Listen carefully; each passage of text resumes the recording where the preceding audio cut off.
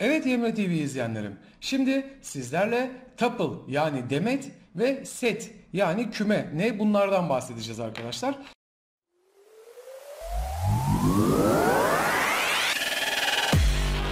İlk olarak tuple'dan bahsedelim. Tuple nedir? Demet daha önce kullanmış olduğumuz listeyle birebir aynıdır. Listeden farkı ne? Listeden farkı değiştirilemez, silinemez veya güncellenemez olmasıdır. Örnek olması için hemen bir tane tuple oluşturalım biz sizlerle. Ne diyelim buna değişken ismi olarak? Mesela günler diyelim. Günler eşittir dedik.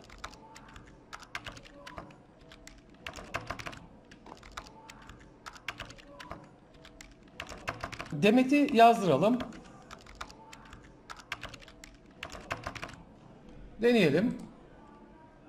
Gördüğünüz gibi Demet'i birebir liste gibi yazabiliyor. Aynı şekilde Demet'te len fonksiyonunu da kullanabiliyoruz. Yani bu Demet'te kaç öge olduğunu görmek için nasıl kullanıyorduk? Print parantezinde len, yine bir parantez, günler diyoruz.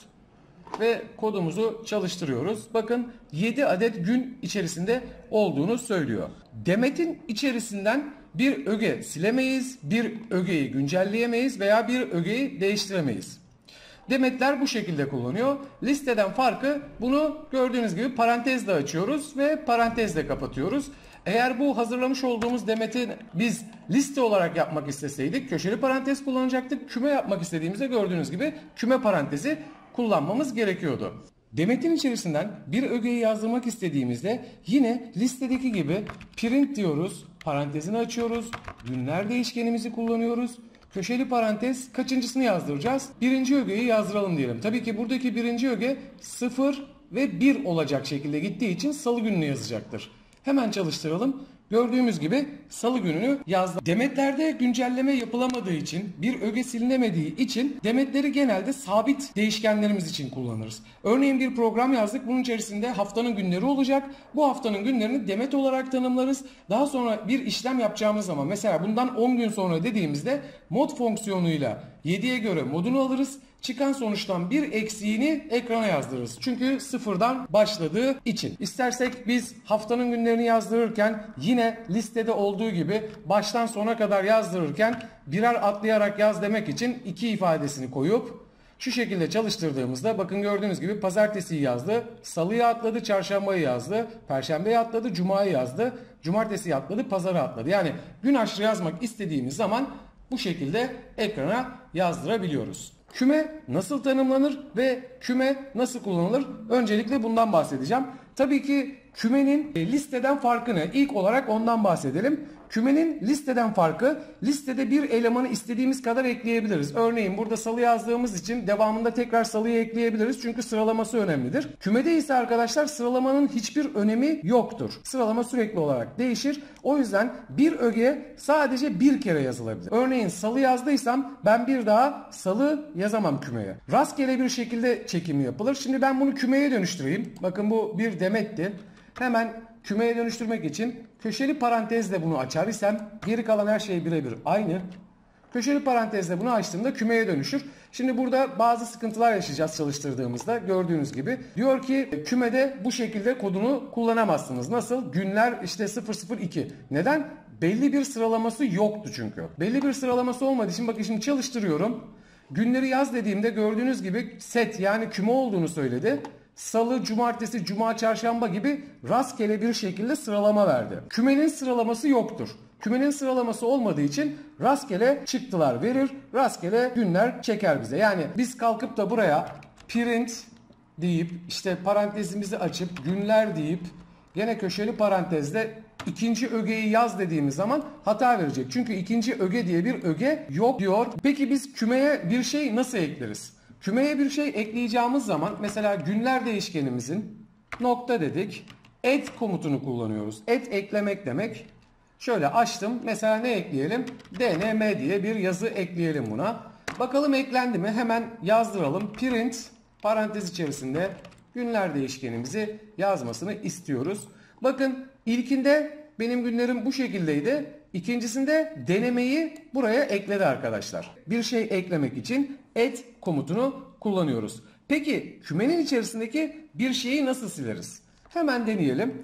Kümenin içerisindeki bir şeyi silmek için de arkadaşlar günler nokta remove komutunu kullanıyoruz. Remove. Parantezini açtık.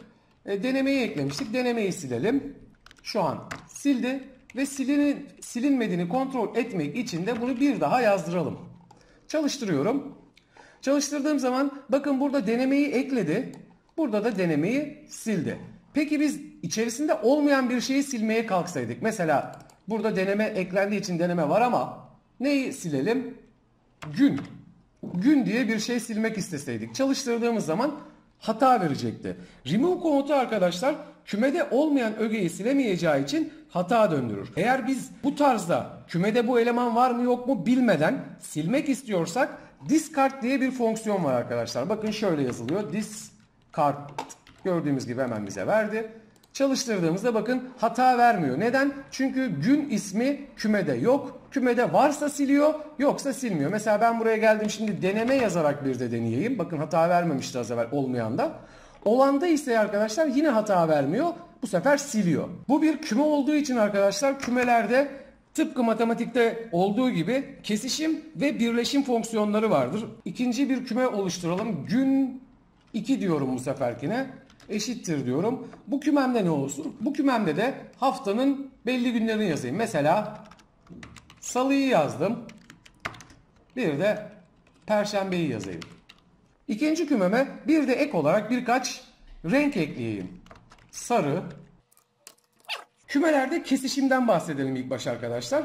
Bir kesişim kümesi oluşturmak için benim 2 adet kümem oldu. Şimdi kesişim kümesini nasıl oluşturacağım? Yazarak oluşturayım. Print diyeyim. Parantezini açayım.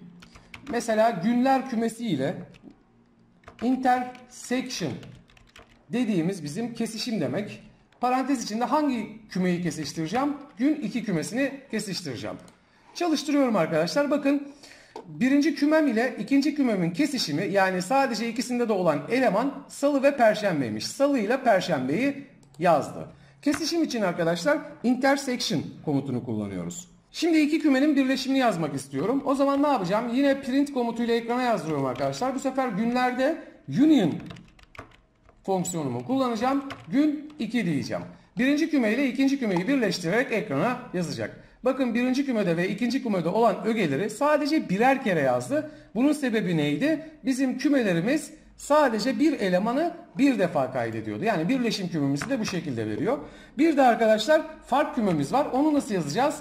Print dedim. Günler kümesi difference yani farklılıkları parantez içinde gün 2 dedim.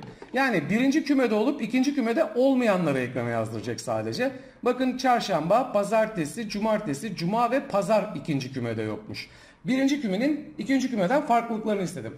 Eğer ben ikinci kümenin birinci kümeden farklılıklarını istemiş olsaydım bu sefer günler değil de gün 2 kümesinin günler kümesinden farklılığını istemiş olacaktım. Bakın çalıştırdığım zaman bu sefer mavi ve sarı. Gördüğünüz gibi şu iki öge birincide yoktur diyor. Kümelerde arkadaşlar bir de öge arama için kullandığımız in fonksiyonumuz var bizim. Nasıl kullanıyoruz? Mesela print deyip ekrana yazdırarak bunu yapayım. Mesela ne arayayım? Mavi kelimesi. Tabi büyük küçük harf önemli demiştik. Print dedik, mavi dedik, in.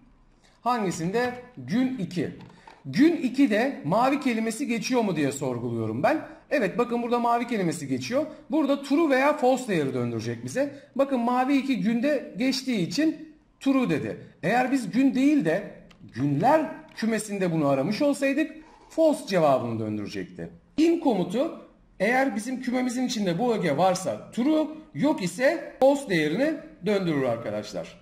Bir de kullanmış olduğumuz bizim mesela dene diye bir küme oluşturayım ben. Bunu set komutuyla da oluşturabiliyorum. Mesela denede set dedim. Ne diyeyim? Pazartesi yazayım. Yani dene diye bir değişken oluşturdum ve bunu kümeye çevirmek için set komutunu kullandım ve pazartesi dedim. Burada print dene dediğim zaman şimdi arkadaşlar burada bütün harfleri bölerek yazacaktır. Ve burada A harfi 2 kere kullanıldığı halde A harfini sadece bir kere yazacak. Neden? Çünkü kümede bir öge sadece bir kere yazılabiliyordu. Kanalıma abone olmayı ve videolarımı beğenmeyi unutmayın. İyi seyirler.